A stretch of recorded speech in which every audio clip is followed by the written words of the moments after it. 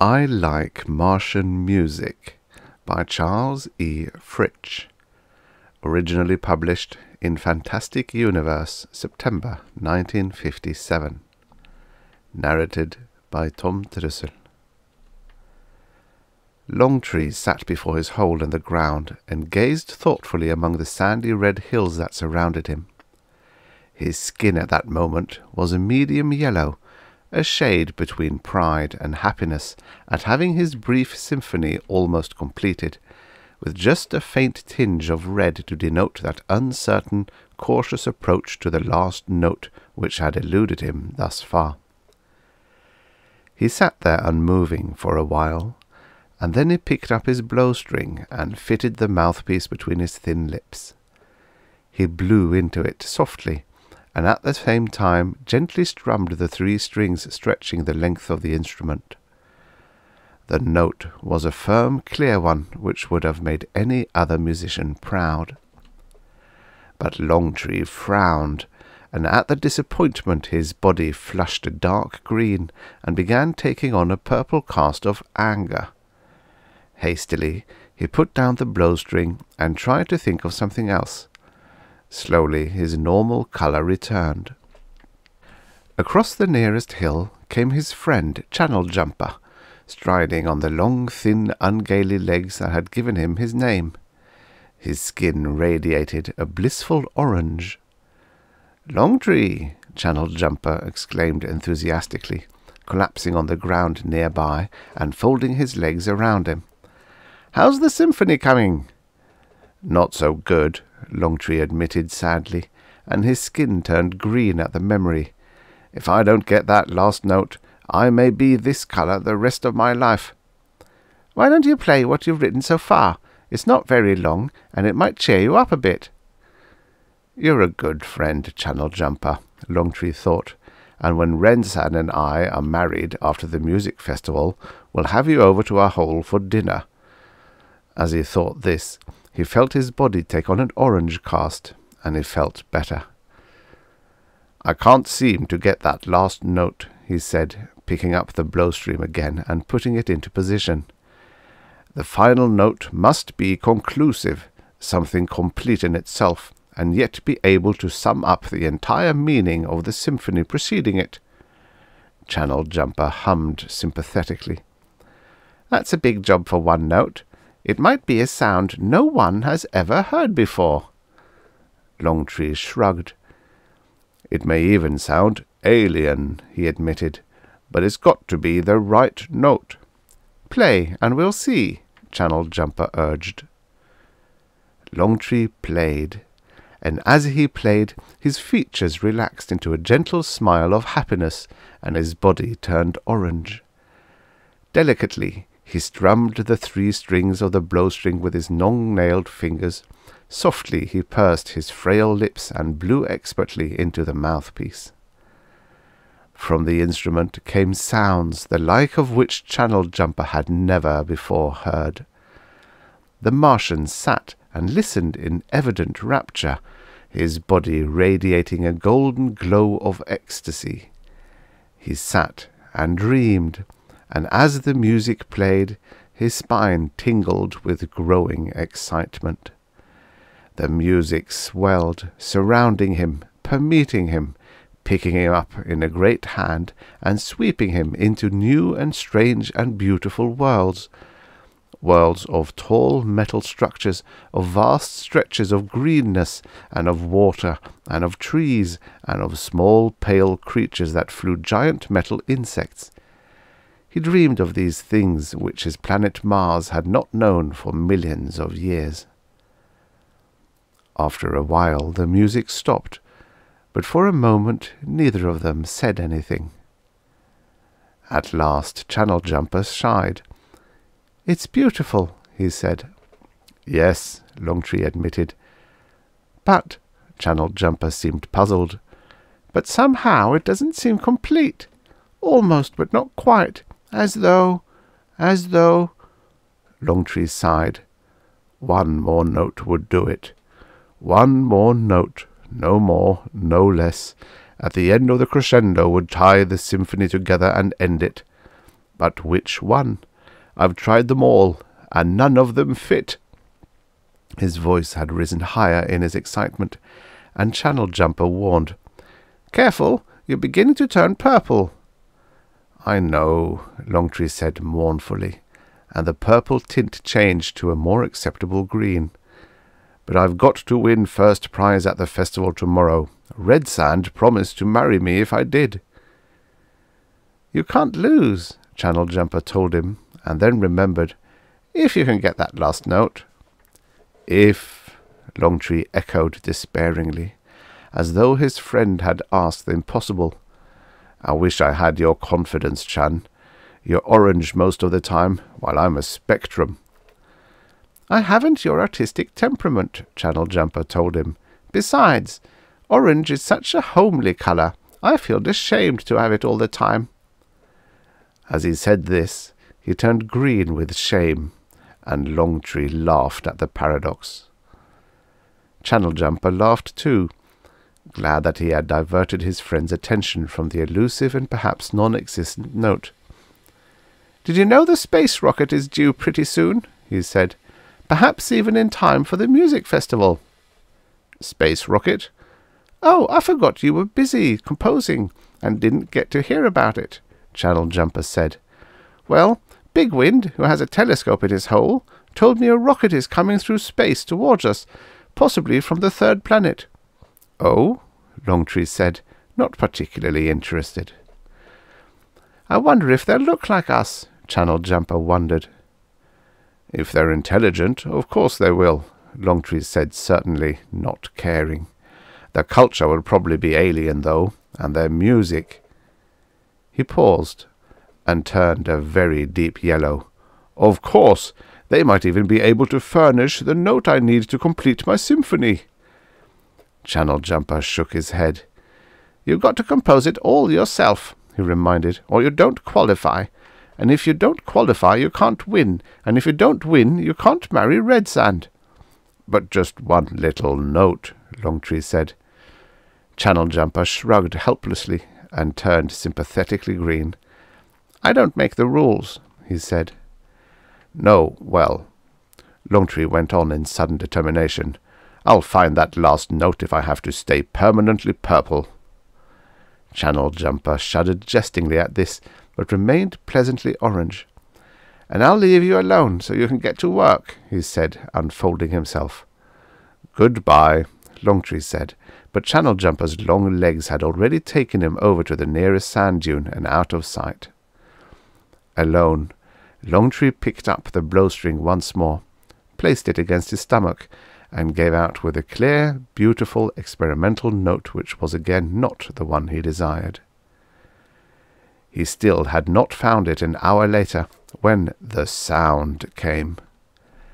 The sound was a low, unpleasant rumble, a sound lower than any Longtree had ever heard, and he wondered what it was. Thinking of it, he remembered he had seen a large flash of fire in the sky a moment before the roar came. But since this last was clearly not likely at all, he dismissed the whole thing as imagination, and tried again to coax some new note from the blowstring. A half-hour later, Channeljumper came bounding excitedly over a sand dune. "They're here!" he cried, screeching to a halt and emitting yellow flashes of colour. "Who's here?" Longtree demanded, turning violet in annoyance at the interruption. "The visitors from space," Channeljumper explained. "They landed near my hole. They're little creatures, only half as big as we are, but thicker and grey-coloured." "Grey-coloured?" Longtree repeated incredulously, trying to picture the improbability. "But only on the outside," Channeljumper went on. "They have an outside shell that comes off, and inside they're sort of pink-orange." "Aha," Longtree said, as though he'd suspected it all the time. "Evidently they wear grey suits of some kind, probably for protection." "They took them off anyway," Channeljumper said, eager to impart his knowledge, "and they were sort of pink-orange underneath. There are only 2 of them, and one has long hair." "Strange," Longtree mused, thinking of their own hairless bodies. Wonder what they want." Channeljumper shrugged to indicate he didn't know. "The short-haired one followed me," he said. Longtree felt the chill blue of fear creep along his spine, but immediate anger at himself changed it conveniently to purple, and he was certain Channeljumper hadn't noticed. When he had controlled himself, he said, "Well, it doesn't matter. I've got to get on with our symphony. That last note." "He's here," Channeljumper announced. "What?" Channeljumper pointed eagerly, and Longtree's eyes followed the direction to where the alien stood at the top of a nearby dune, staring at them. Longtree could feel his skin automatically turning red with caution, blending with the sand, while the ever-trusting Channeljumper remained bright orange. "Good gosh!" the alien exclaimed. "Not only do they look like modified grasshoppers, they change colour too." "What did he say?" Longtree demanded. "How should I know?" Channeljumper said. "It's in another language." "And its voice," Longtree exclaimed, almost disbelieving it. "Low. Lower than even our drums rumble." "And they talk in squeaks yet," the alien told himself aloud. Longtree regarded the alien carefully. As Channeljumper had said, the creature was short and had close-cropped hair on its head. The legs were brief and pudgy, and Longtree felt a shade of pity for the creature who could obviously not get around as well as they. It was undoubtedly intelligent. The space rocket testified to that. And the fact that the creature's skin color stayed a peaceful pink-orange helped assure Longtree the alien's mission was friendly. The alien raised a short arm and stepped slowly forward. "I come in peace," he said in the language they could not understand. "My wife and I are probably the only humans left alive. When we left Earth, most of the population had been wiped out by atomics. I think we were the only ones to get away." Longtree felt his redness subside to orange, and he wondered idly what the alien had said. Except for a natural curiosity, he didn't really care, for he remembered suddenly the symphony had to finish by tomorrow if he were to marry Red Sand. But there was the element of politeness to consider, so he nudged Channeljumper. "Don't just stand there. Say something." Channeljumper flustered and turned several colours in rapid succession. He stammered, welcome to our planet, O visitor from space," and motioned the alien to sit down. "That's not very creative," Longtree accused. "What's the difference?" Channeljumper pointed out, "when he doesn't understand us anyway." "You guys don't really look like grasshoppers," the man from Earth apologized, coming forward.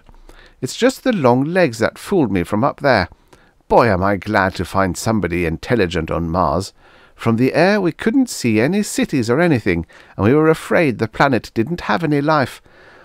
I wish we could understand each other, though." Longtree smiled pleasantly, and wished the creature would go away so he could search for the last note in his symphony. He picked up his blowstring so the alien wouldn't sit on it. "Play for him," Channeljumper suggested, seating himself by segments. "Just the last part, to see how he reacts. Music is universal, you know." Longtree was going to do just that thing, for despite Channeljumper's warning that he must compose every single note by himself, he felt an alien viewpoint might be helpful. He started playing. Channeljumper sat dreaming, glowing radiantly, but the alien seemed somewhat perturbed by the music and fidgeted nervously. Could it be, Longtree wondered, that the incredible beauty of his composition might not translate acceptably to alien ears? He dismissed the thought as unlikely. That's a bit high, isn't it?" the creature said, shaking his head. Lost in the sweeping melodies, neither Longtree nor Channeljumper paid any attention to the meaningless syllables. Longtree played on, oblivious to all else, soaring toward the great screaming crescendo that would culminate with the missing note. Vaguely he became aware that the creature had gotten up, and he turned a small part of his attention to the action. Longtree smiled inwardly, pleased, and turned yellow with pride to think even a man from another planet should so appreciate his symphony that he got up and danced a strange dance and even sang to the music. The alien held onto his ears and leaped erratically, singing, "No, no, stop it, it's too high, my head's bursting!" Channeljumper, too, seemed pleased by this show of appreciation, though neither of them understood the words, and Longtree swept into the final notes of the rising crescendo with a gusto he had not previously displayed. He stopped where he had always stopped, and the final note came. It startled the Martians. Then the realization swept over them in glad tides of colour. The symphony was complete now, with that final alien sound. Longtree could win both the festival prize and Red Sand with it. The last note was a soft popping sound that had come from the creature from another planet. They looked to see him sagging to the ground, his head soft and pulpy. "My symphony's complete!" Longtree exclaimed jubilantly, a brilliant yellow now. But Channeljumper's yellow happiness was tinged with green. "A pity," he said. "The creature had to give its life in exchange for the note." "I believe it really wanted to," Longtree said, turning solemn. "Did you see how it danced to the music, as though in the throes of ecstasy?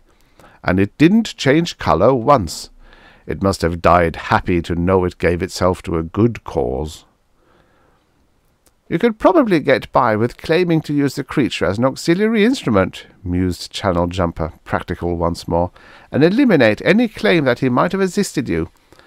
But what about the festival? This one looks as though he doesn't have another note in him." "There's the other one," Longtree reminded, "the one with long hair. We can save that one until tomorrow." "Of course," Channeljumper agreed, standing up.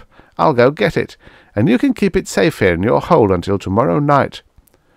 "You're a good friend, Channeljumper," Longtree began, but the other was already bounding out of sight over a sand dune. Blissfully he raised the blowstring into position and played the opening notes to his symphony. The alien lay unmoving with its head in a sticky puddle, but Longtree took no notice. He didn't even consider that after the festival he would never be able to play his symphony again in all its glorious completeness. His spinal column tingled pleasantly, and his skin turned the golden yellow of unbearable happiness. The music was beautiful.